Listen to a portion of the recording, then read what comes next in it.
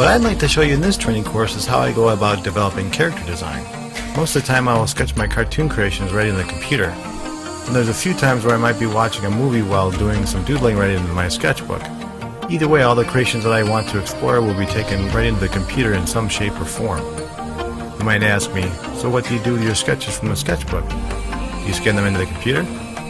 My answer to that question is no. The truth is I don't even own a scanner. I use a handy little device called my phone.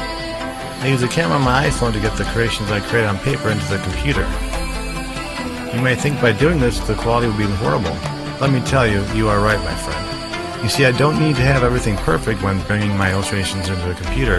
In fact, this training course is going to be focused on how I keep everything very loose, so you can be more flexible in exploring your characters without perfection.